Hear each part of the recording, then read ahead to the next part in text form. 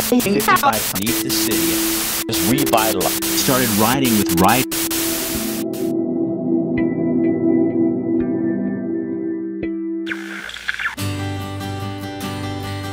I don't know why I've never done it before. I know it's a good thing to do, give blood to the Lane Blood Center, but until now I found more excuses than reasons. Greetings, Rick. Thank you for coming in today. Oh, you're welcome. Now I'm stuck, excuse the pun. The entire Rick to Answer TV show is centered around blood donations and the Lane Blood Center. Whose idea was this anyway? I'll blame the videographer. He's behind the camera, he's not gonna tell. Anyway, let's get started. The first thing you do after you get your paperwork filled out is you go into a room and talk about that paperwork. You can't come in there with me, so you have to stay out here. What you can do while I'm back there is watch this first story we did for you. Tonight's whole show is about recycling in one way or another, whether it's recycling products for Goodwill, or recycling your blood, or recycling old commercial and industrial land. That's the first story, Brownfields. We got a young man from Springfield, Andreas, to help us with this story because there's a Spanish version, and I don't speak Spanish, and he does. Here's the report we put together, and I'll be back. This is a brownfield. Hi, I'm Rick Dancer. I'm Andres Herrera. We had no idea what a brownfield was until we started doing this story and looked into it. Brownfields are very important to our community. Here's why. If Eugene, Springfield, and Lane County are going to create the best place for future generations to live and thrive, recycling old commercial and industrial sites will be an important component. There are sites throughout the region that are underused and could be very valuable to all of us. A project is underway to identify brownfields in Lane County. In order for this community to grow economically, we have to have sites that people can build on and that jobs can be located on, and we're really limited. This is a brownfield. A brownfield is a property that is compromised by either real or perceived environmental contamination. Right now, it's unclear how many reusable brownfields are out there. Most of these brownfields are abandoned or underutilized, but have huge potential for reuse. Brownfields could have downsides for property owners. The fear from a property owner obviously is cost and liability. What is the cost of cleaning it up, and what is my liability in the case that some of that contamination may have creeped over into an adjacent property? A nearly $700,000 grant from the Environmental Protection Agency is the first step in a pilot program that is underway. Eugene, Springfield, and Lane County are working together on this project. The biggest obstacle we have is really going to be working with the private property owners. There's a lot of perceptions that are somewhat negative when you start identifying and talking about brownfields and contamination. We'll be building a new brew house and fermentation space and cellar area, which will create the beer, which will then pipe back across to our existing brewery for packaging. Ninkasi Brewery is in the process of redeveloping a brownfield near its Whitaker plant. This building will be torn down. We'll maintain a truck access here, but basically all of the lot and building area that currently exists will be turned into a facility, an enclosed facility for producing more beer. An environmental study shows some contamination on the property. A lot of it has to do with our desire to be in this neighborhood, our desire to use this property in conjunction with our existing location, and really to turn something that maybe wouldn't have another use otherwise into a more productive site. Sequential fuel is built on what used to be a brownfield. It took years and plenty of planning, money, and cooperation between local agencies and the Department of Environmental Quality to make this property what it is today. Generally, brownfields are going to be in urban areas. They're going to be related to neighborhoods. So they're areas that we drive by every day that are a part of our communities, and a lot of times, because they're brownfields, that means nobody wants to touch them, nobody wants to get involved with them. Lane County partnered with Sequential Fuel to assist in the process and redevelopment of this site. Neighbors should be informed and involved in this process. So getting that site back up into productive use for the community also means it's generating tax income for the local government, which is important. Really what we're doing is recycling farmer, commercial, and industrial land, and that fits in perfectly with what this region is all about. The first phase of this project is to identify brownfields. What are you not doing with this project? We are not whistleblowing. We're not trying to find property owners and fine them or anything like that. This is really a project where we're looking to stimulate some economic development activity, create jobs, add value to properties that right now don't have a lot of value, don't have a lot of taxable value. They aren't really contributing to the community in that they're either vacant or underutilized. Once brownfields are identified and assessed, the next phase of the project would be to try to find funding for cleanup. What's exciting about this is not only that there's all this job creation development potential, but to see something that's not making a contribution to the community turned into something that is a very exciting prospect. Sequential says it's worth it. The two choices are embrace it, make it a positive change agent, and do everything that entails, or don't, and it's only going to get worse. So you may have a question. There's a phone number and a website you can visit for more information.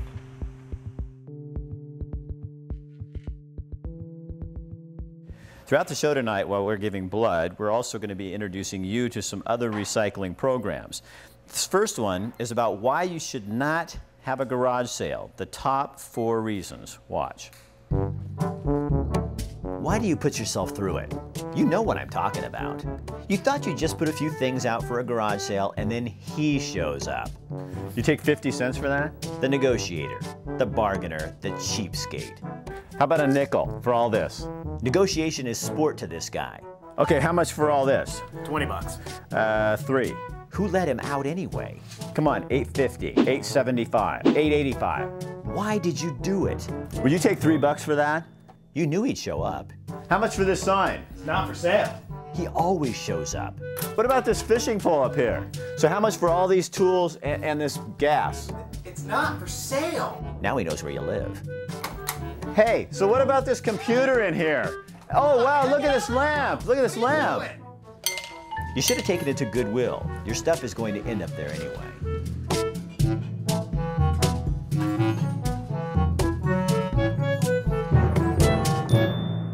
Man, that guy is annoying, and I hear that all the time. I'm sure you're very surprised by that. A lot of people have asked me, since I told them I was going to come in and give blood, is, Rick, you had prostate cancer, so can you do that?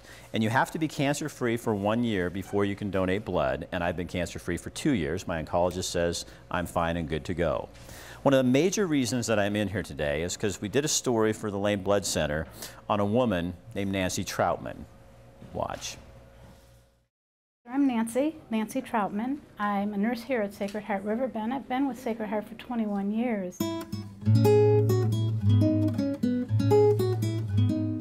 My position here at Sacred Heart is a RN, and I do work the pre-op. I get people ready for surgery.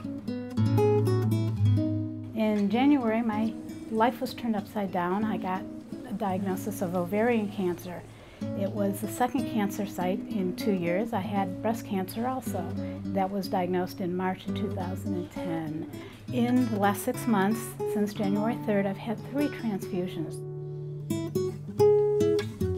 The second transfusion happened in March.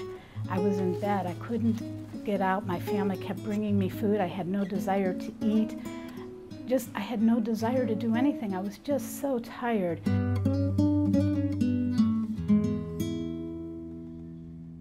I got my chemotherapy, but I also got a blood transfusion.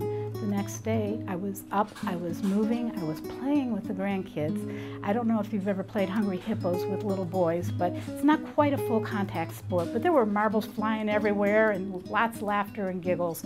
I was so happy to be part of it, that I could actually enjoy being and doing with the young men, with my grandsons, instead of laying in bed, hearing everything and being left out of everything. To me, it is an improvement in the quality of my life. I can't tell you how thankful I am to whoever donated those units, because it took me from, it wasn't life-threatening. I wasn't going to die if I didn't have it, but it took me from not being able to do the things I wanted to do to being a more productive, a happier person. I want to be able to participate in life. I don't want to be an outsider. When I was so tired, I couldn't do that, and that hurt my heart. It made me sad when I had to tell her honey, I can't come to your game, I'm just too tired tonight. There's more reasons to get blood than just an accident. I've met so many people, even at the infusion center getting blood, that it's their main life. They go there every 6 weeks, every 8 weeks, and that's what they do to keep going. It has given my life a positive twist. It's made me want to play Hungry Hippos, even though marbles fly everywhere. To be able to go swimming with the boys or go to wildlife safari or something, you know, just to be able to continue to live instead of survive. I do want to survive. I'm not ready yet to just sit in a chair and not do anything. I love my career and I love life in general, and I want to be here. And the blood helps. Absolutely, it has helped me. I'm hoping not to need any more, but you know, you do what life hands you. So, if I were able to, I would be donating now. I did in my 20s, but I haven't in a long time, and I can't tell you why. Just not something I thought about, but it sure is on my mind now.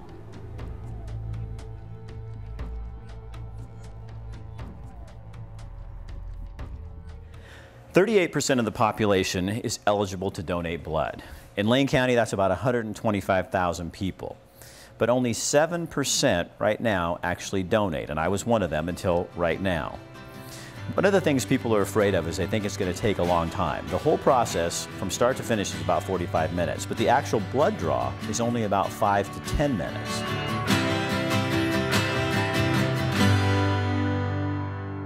All right, we're back to Goodwill. The third reason you should never have a garage sale. It's fast, it's quick, and it's easy. Watch.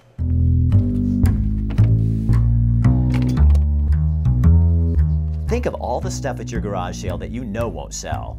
I mean, what are you going to do with all those candles and crayons? We know what to do with them. Goodwill recycles them and makes them into new candles and put folks to work at the same time. What about all that darn yarn? You'll try to sell it, it won't sell. Or those Matchbox cars. We bundle and package the stuff you can't sell and put people to work. Do you really want to have a garage sale? You should just take it to Goodwill. We know what to do with it. It's going to end up here anyway. The last two reasons are still coming. Now we're going to switch gears a little bit. Look me in the eye. You know this is a project we work on a lot.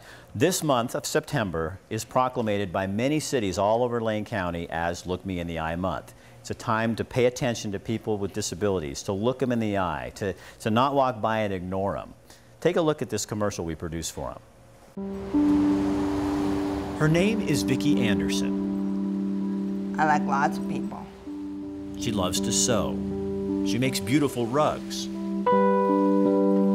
The message is we're smart. Just because we're disabled doesn't mean that we can't do something. Sometimes Vicki feels ignored or marginalized.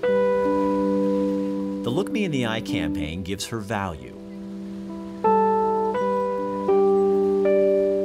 Don't make fun of us just because we're different than you. People look past her. She sees them, but they don't seem to notice her. Look me in the eye means look us in the eye and see it from our point of view. Vicki has so much to offer if only we'd stop and acknowledge her. To support this effort and learn more, go to lookmeintheeye.org, sponsored by Connects Auto Parts. In tonight's WaterCooler, a young man who speaks on behalf of the Look Me in the Eye campaign. He speaks very frankly about how people treat him, what they see, and how he feels about that. Here's tonight's WaterCooler. So Nick, tell me what the weirdest thing is that people have said to you since you are in a wheelchair. Probably the weirdest thing someone has said to me is the fact they asked me if I wanted a walking cane because they thought I could just get out of this chair and start walking. Do people treat you differently because you're in a wheelchair? Yes. The number one thing I probably hate the most is when people, they see me, so they start talking to me in this really high-pitched baby voice. No. Yes. So what does that make you feel like? It makes me feel probably stupid. like I'm not a human being, like I'm not a person. So tell me something. Tell me something. With Look Me in the Eye, this campaign that we have going on for Look Me in the Eye, what is that supposed to mean for someone like yourself? It's supposed to mean for someone like myself to be seen as a person, and not just for the community to see me as a person and not just the guy in a wheelchair. Because what does that feel like when somebody sees you as just a guy, just Nick in a wheelchair? They don't even know your name, just a guy in a wheelchair. It makes me feel like I'm useless to them, like I'm just another Joe. Like you can just forget ever knowing me because they don't want to take the time to get to know me, and it just makes me feel horrible, terrible. Now, cities all over Lane County are joining in and signing a proclamation to say September's Look Me in the Eye month. What does that say to you? That's awesome. Of course, a whole month, I think it could be every day, you know, but a month is a great start. What does that say to you? Does it give you value? Does that say to you that you have value? Yes, definitely. It gives me hope. It gives me a meaning to do stuff like this, to be a part of Look Me in the Eye. It gives me a meaning to do this. So when you talk to people like myself, if you see people like me, what's the thing you could tell me that I need to do when I see someone in a wheelchair? What's the first thing I could do? The first thing you could do is simply ask them their name. Start treating them like a person. Is that the hardest thing for you? I would, yes, definitely. Because at the same time, I want them to see me as a person, but I would think when you first get to know me, I'm so guarded in letting my feelings being known. Why? Why? Because when you start to tell them about yourself, they start to think, okay, I'm gonna show sympathy, not empathy for this person. You don't want people to feel sorry for you. There's nothing to feel sorry for you about. Right. You just want them to know who you are. Right. Definitely. So tell me the Costco story when you were at the store. Okay. I was at Costco about 2 weeks ago, and this guy had his shopping cart, and I'm standing right in his pathway. But because I'm looking for something, and instead of asking me to please, instead of asking me to please move or he's coming through, he just decides to take his cart and force his way through the chair.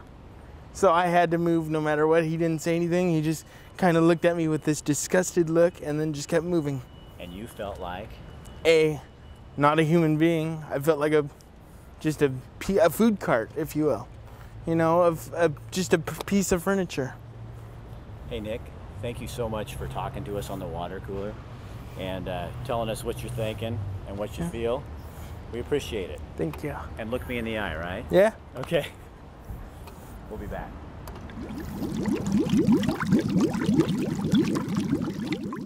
We want to thank the folks at Mckenzie Mist Naturally Pure Artesian Water for sponsoring the water cooler. My wife was at the store the other day and she picked up a bottle of different water and she brought it home, she tasted it and she said to me, "This isn't Mckenzie Mist, is it?" And I'm not making that up. That's really the truth. She notices the difference in the taste of the water, and you will too.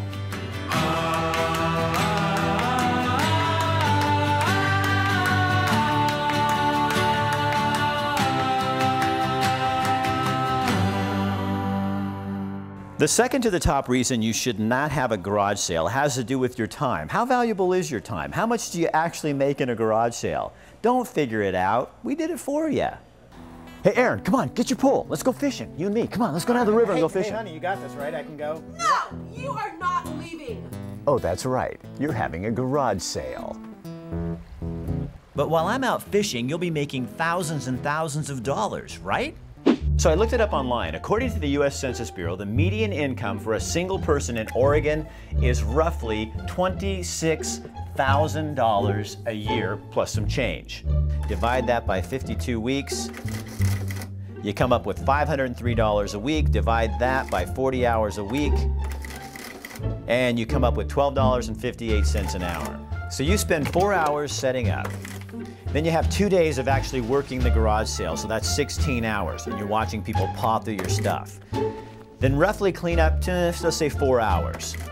Now you've got 24 hours tied up in your sale. Multiply that by $12.58, that's the dollars per hour you're making.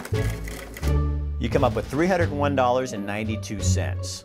So what do you think you make at a garage sale, average? It's between $500 and $700. So let's say you make $600 at a garage sale. Let's take the $600 and we will subtract the $301.92 that cost you to work the garage sale, come up with a total of $298.08. Was it worth it? Less than $300? You should have just taken it to Goodwill. They know what to do with it. It's gonna end up there anyway. Tonight's restaurant is a great find. My wife got these coupons in the mail for Ranchito Grill. We tried it, loved it, went back, loved it again. Then I told one of my friends who I said I wouldn't use Steve's name on here, so I'm not going to. He went there and tried it. He's a food snob. He texts me from the restaurant to tell me, Rick, I love this food, and you will too. Watch.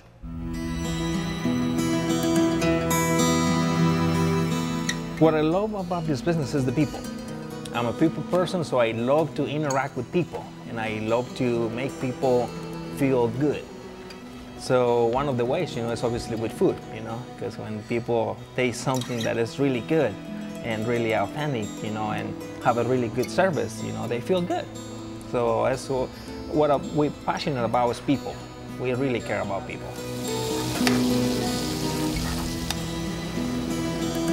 What I will tell you, about our food is that we prepare everything from scratch. So we make sure we hire people that have the passion for making food. That's one of the ingredients. The other one, we make sure that our recipes, they use the ingredients that we tell them to use. And before we put it into the market, we make sure we test, try it, So we make our food from scratch, and people that we have as employees, they really care about how the food tastes. So they make sure that it's really good, authentic Mexican food. The only Americanized part, on these recipes are the melted cheese over, because people here like the melted cheese, And in Mexico we don't use that, but the flavor in the recipes and the ingredients, we use, all Mexican ingredients. But the only thing is Americanized is just to melt the cheese over. On some of the items like enchiladas or burritos, but like the carne asada, we use, Mexican seasoning to make sure that the flavor stays up as a Mexican dish.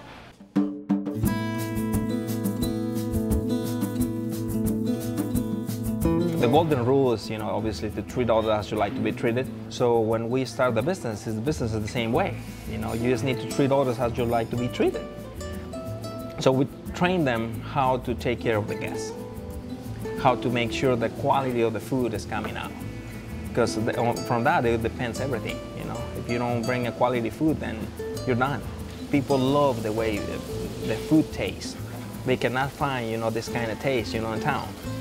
Even though it's a Mexican restaurant and the menu can be similar to so-and-so, but when they taste the food, they can tell the difference. There's something in it that they cannot tell what it is, but it's more flavorful, more, I don't know, they can really tell that it's authentic Mexican food. It's not just like any other. We put some quotes in the wall, different quotes and all this, because in Mexico, and in a little town, our grandparents and parents always use quotes to talk to us.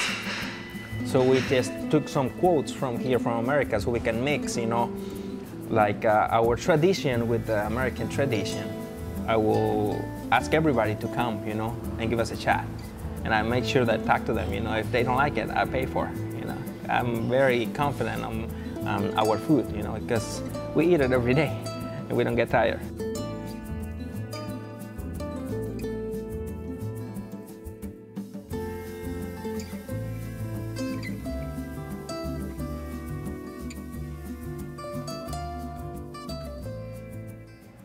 So I'm almost done with the blood donation, and a lot of people think, gosh, I'm scared because I'm giving a pint of blood. But the average adult has between 8 and 10 pints of blood, so you're not going to miss it. You have to take it easy, no exercise for the next day, drink lots of fluids, but you're not going to miss it.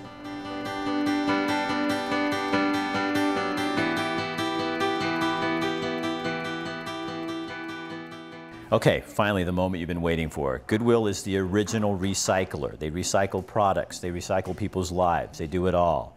What is the #1 reason you should not have a garage sale? Her name is Rachel.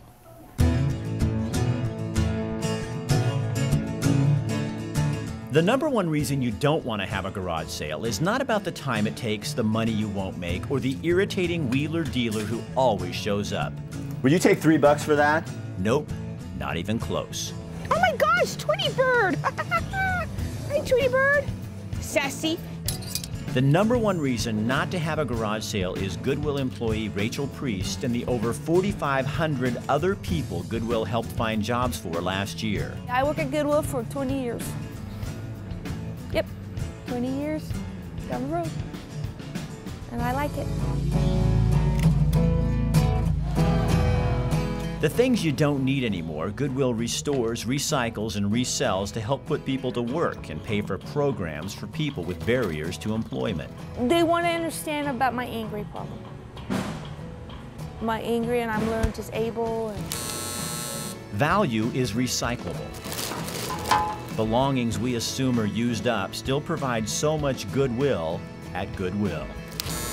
I want to work different jobs, like making candles, shrink wrapping, and puzzles, and bake some toys or something, and you just bake. Yeah, I like different jobs. But one thing, it's different, and I like it, Jackie.